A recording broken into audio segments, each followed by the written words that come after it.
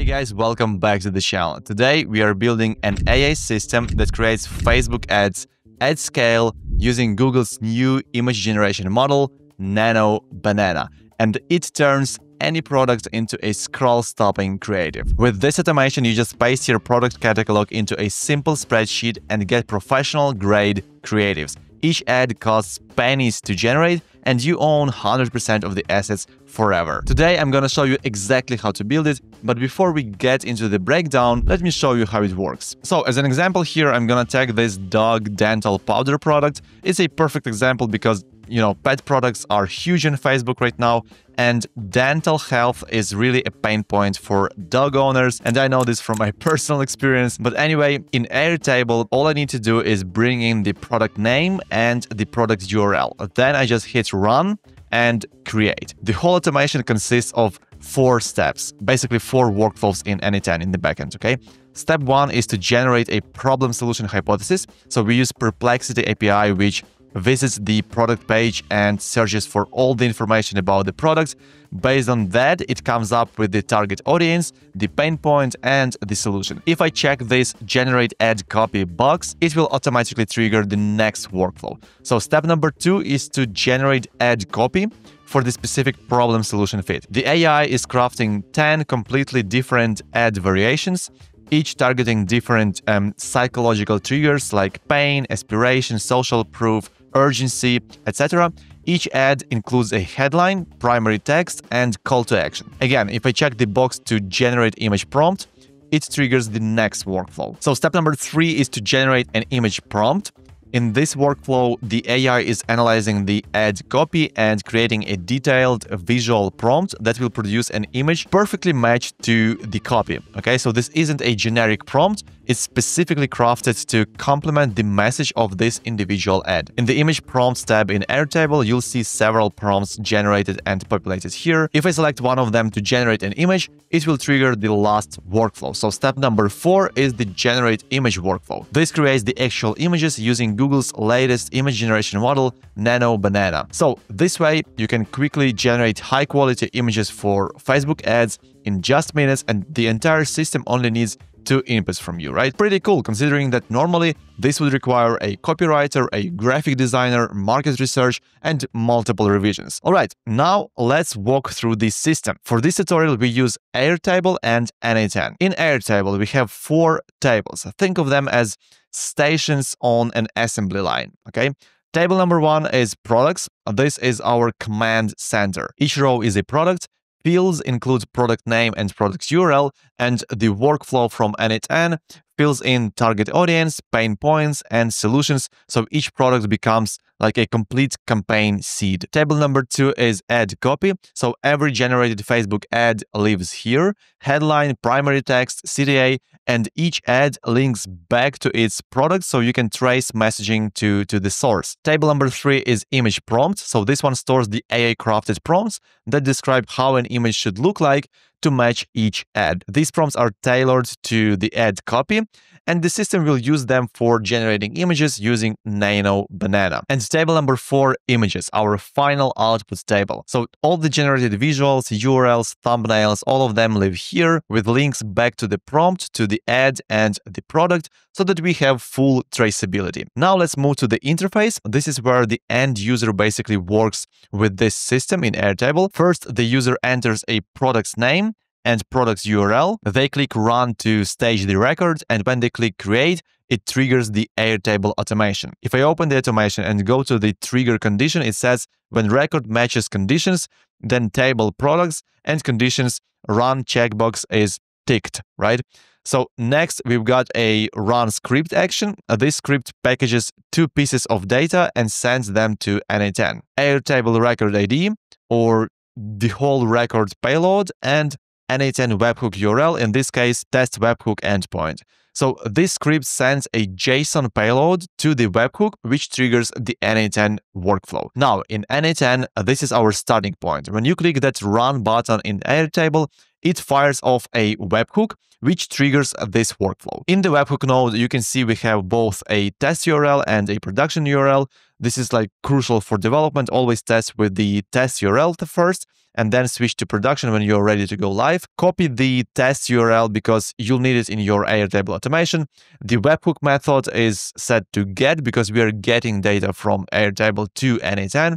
For the path, you can choose anything descriptive. In my case, I've just used Facebook ad. And for now, the authentication is set to none, and the response setting is immediate, so the webhook fires instantly without waiting for any extra steps. Next, we have the Airtable get record node. This is where we pull back the product information that the user just submitted through the interface. So let me break down each setting here. Resource is record. I've selected record because what we need here is a single specific entry from Airtable, not a list, not a base, just one record. Operation obviously get, since we are only retrieving existing data.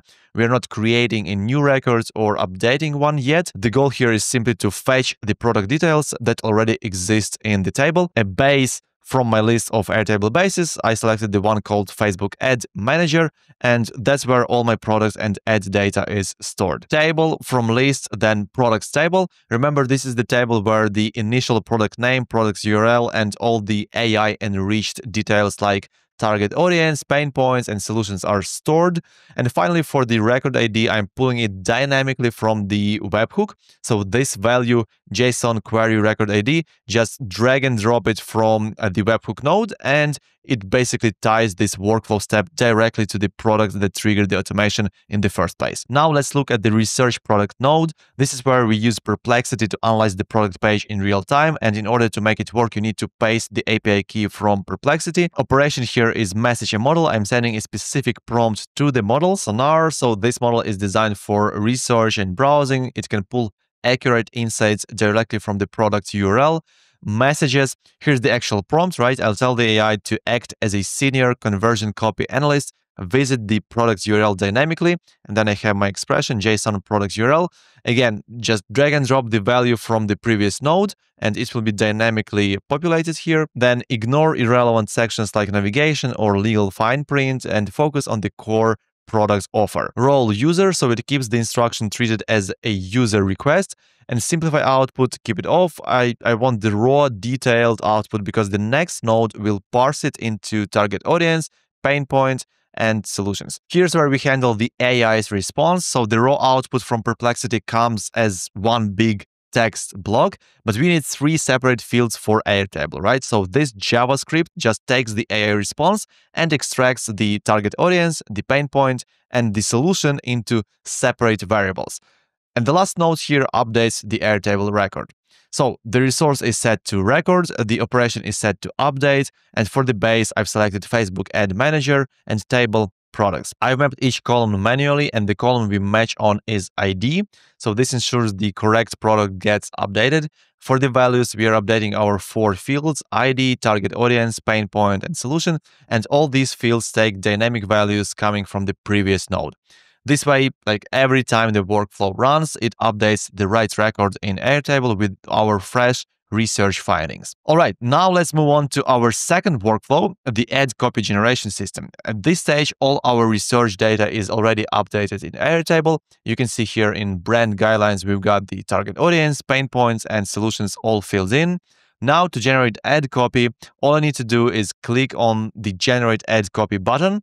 And as soon as I click that, Airtable kicks off a second automation, which triggers the second workflow in n8n. So again, we start with the webhook trigger node, pretty much the same configuration as before, but right after the webhook, I've added an extra step to update the ad copy status field in Airtable to running. This is just for a better user experience, because it gives the user instant feedback. They know their request is being processed, and it prevents them from accidentally clicking the button multiple times. Next, we pull back the full product record from Airtable, the target audience, pain points, and solutions, because we need to feed that context to the AI in the next step, which is the AI writer, and it is basically the brain of this workflow. So for this, I'm using Claude Sonnet 4. In my opinion, it's the best for creative writing tasks like ad copy. So in the system prompt, I clearly define the AI as a seasoned direct response copywriter who specializes in Facebook ads. Remember, it always performs better if you give it a clear role.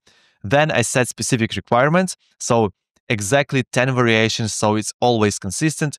character limits to comply with Facebook ad policies, must include headline, primary text, and CTA, call to action, follow brand voice guidelines, and output everything in a clean JSON structure. If you're gonna adapt this workflow to your business or, to sell to others, the prompt here is where you need to do your best, okay? This level of detail makes the workflow professional and reliable, and we are not just hoping that AI gives us good copy. We are telling it exactly how to deliver. Then I added a structured output parser. Here I define a JSON schema that enforces the format. So if the AI response is malformed or missing fields, the parser automatically asks it to fix the output. This kind of guarantees that what comes out of this node is clean and predictable data every single time. Now we take those 10 ad variations and process them with the code node.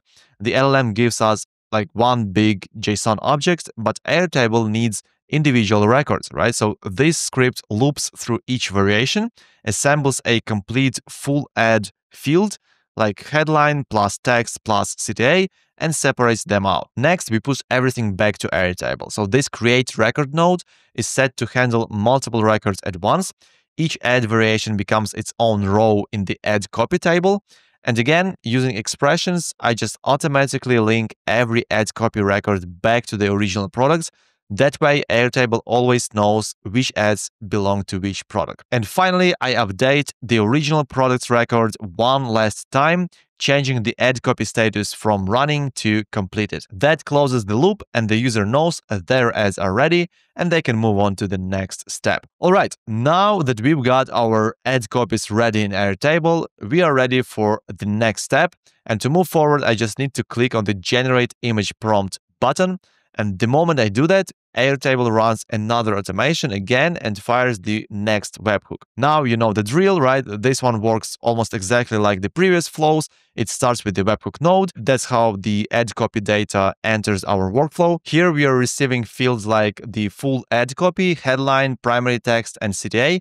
All the ingredients, we'll need for image generation. Again, we update the record status in Airtable to running just for the UX to show the user that the system is already working. Next, we pull the full ad copy record using a get operation. And then there is an LLM call. Instead of a copywriter like in flow number 2, I've set up the system prompt to define the AI as an AI art director who specializes in visual storytelling. So this tells the AI, your job is to take the ad copy and turn it into creative, scroll-stopping visual ideas. I've also included strict requirements in the prompt: 1:1 aspect ratio, perfect for Facebook ads, modern, clean compositions, a clear focal point that grabs attention, overlay text limited to 6 words, multiple creative angles, product shots, lifestyle imagery, emotional moments, bold typography, brand colors for consistency. And then we have the structured output parser. So just like before, we don't let the AI return free-form text. We enforce a JSON schema, meaning that AI must give us structured results like prompt text, creative angle, and overlay text. If the AI messes up the format, this parser asks it to fix it, to fix the output before moving forward. That's how we make sure that the workflow is reliable. Now, the AI has given us 10 different image prompts, but Airtable again needs them saved individually, so this code node loops through each variation, packages them up, and prepares them to be inserted into the database. It also links each image prompt back to the right ad copy record, so everything stays relational and organized. Here I run a create operation on the image prompt table, so each of those 10 variations becomes a new row connected to the ad copy it came from. And finally, I go back to the original ad copy record and update the status to completed, so this closes the loop and tells the user, your image prompts are ready to use. And now let's move on to our final workflow, the image generation pipeline. This is where our text-based prompts finally turn into real visuals. First, we go back to Airtable. In the image prompts table, all the values are already updated: the prompt text, the product it belongs to, and the linked ad copy. From here, all I have to do is click the Generate Image button. That button, of course, triggers another Airtable automation. It's the same pattern as before, and if the condition is met, it calls our flow number 4 webhook in n8n, and in n8n we have the same webhook node as always, then update status node, so it updates the record status to generating images, then get a record, so we pull back the full product record from Airtable, and then the custom HTTP node. This is where we send the HTTP request to Google's Nano banana. The configuration is method post because we are sending data, our prompt, and asking for an image back. The URL here is taken from Google's API documentation. It will be here in this node when you import the template to your n8n workspace. What you need to enter here is your Google API key that you can create in Google AI Studio. So just do that and it will work. And the body is an expression, our image prompt coming directly from Airtable. So this is basically how we actually generate the image from the Nano banana model. All right. Right after the HTTP request, we add an edit fields node. Gemini's response is messy, so here we just pull out two things. Base, the raw image in base64, and MIME is just like file type like image or PNG. In the next node, we convert the base64 encoded data into a real image file, so something we can actually upload and work with. If you click View, you can check how the image looks like. And then there is another HTTP request node, and this time this is important for production, okay? We don't want to store large images files inside Airtable, so instead I use ImageKit, which is a CDN, like an online server for fast image delivery. So this HTTP request is already configured. For the value field, you need to first take your private key from ImageKit, then convert that key into base64 encoding, and you can just Google like encode base64 online. You can just paste your key and get the result. And then in the value, write it as basic space, and then paste your like base64 encoded key. I hope this is clear. Then form data is the binary file we just created. And once uploaded, ImageKit gives us back a public URL for the image. This keeps our database clean and basically makes the images instantly shareable using the URLs. Finally, I push everything back into Airtable, the ImageKit URL, the related products, the related ad copy, and the related image prompt. And that's it. You can download this template absolutely free. I'll attach it in the video description. If you found this tutorial helpful, please smash that like button, subscribe, and let me know in the comments which kind of tutorials you'd like to see in my next videos. Thank you very much for watching, and I'll catch you in the next one. Bye!